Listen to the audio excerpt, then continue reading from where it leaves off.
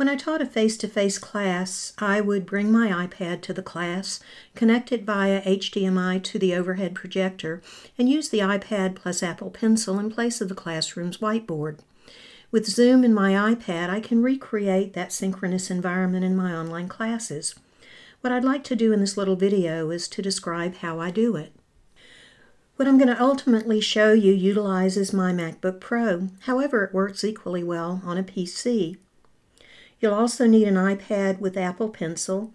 I've done this successfully with a 10.9-inch iPad, an 11-inch iPad, and a 12.9-inch iPad. My preference is the 12.9-inch iPad Pro because of the largest amount of real estate. You also need wireless internet. Ultimately, the iPad connects wirelessly to either the Mac or the PC, so both devices need to be on the same network. The interface that you use for the Synchronous session is Zoom. It's been a while since I tried to do this with WebEx, and unless things have changed, it doesn't work with WebEx. Finally, you need a note-taking app on your iPad. I've tried more note-taking apps than you can imagine, and my favorite is Notability. The last time I checked, it cost $9.99. Another app that works reasonably well is Microsoft OneNote, which is free with the Office suite. As I previously mentioned, the iPad and the computer are connected wirelessly. Once you've launched Zoom, you need to share your screen. If you're on a Mac, one of the screen share options is iPhone/iPad via AirPlay. If you're on a PC, the option is just iPhone/iPad. Again, both the computer and the iPad need to be on the same computer network. The first time that you do this, you'll be prompted to download a plugin. On the iPad, you swipe from the top right down and select Screen Mirroring and select the Zoom option. You're now mirroring your iPad onto your computer and your Zoom session. Let me show you how this works. I'm in Zoom now and I'm going to share the screen. And when I do, one of the options that comes up is iPhone/iPad via AirPlay. I'm going to select that. And when I do, a screen comes up giving instructions on what I need to do on the iPad. On the iPad, I'm going to swipe from the top right down and select Screen Mirroring. Then I'm going to select the Zoom session. And when I do, my iPad will be mirrored to my computer. And this is what it looks like now on my computer. And now I'm back on my iPad and I'm going to select the Notability icon.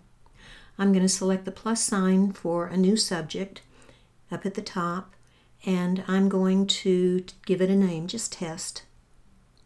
Up at the top right, I'm going to select the little icon, and notice that I've got different features across the top for the different tools. I'm going to select the three dots, select Paper, and select the line paper. I happen to like the line paper. I can also add pages if I want to. I'm back in the Zoom session on my computer, and this is what the students see. I'm back on my iPad, and I'm just going to write a little bit, just to show you not only what it looks like when I'm writing on the iPad, but in a minute I'll take you back to the Zoom session and show you what it looks like on the computer. I'm back on the computer, and this is what the students will see in the Zoom session.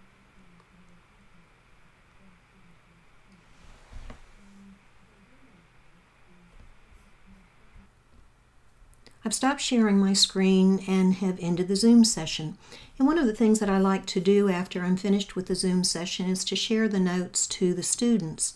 To do that, up at the top left in the iPad, there's this little rectangle with an upward arrow. I select that, and then I select Email. I input my email address, and I email the notes to myself as a PDF. And once I have them, I have the notes available as a PDF to send out to my students. Some of you may be wondering how I actually recorded the interaction of my hand with the iPad. Here's a picture of my setup.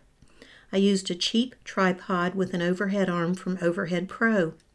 The overhead arm fits onto the screw fitting on the tripod and extends horizontally. At the end of the overhead arm is a bracket to hold my iPhone. Because of the weight of the iPhone, I needed something to stabilize the tripod, and for this I used a 2-pound bag of dried beans. Dried rice also works well here. In situations like this, the iPhone is preferable to a DSLR because of the focus mechanism and depth of field, that is, whether you get a sharp picture or a blurred picture. I first tried doing this with a DSLR, and with autofocus, the camera had a hard time deciding where to focus. With manual focus, the iPad was clear, but my hand tended to be blurry. As always, if you have any questions at all, let me know.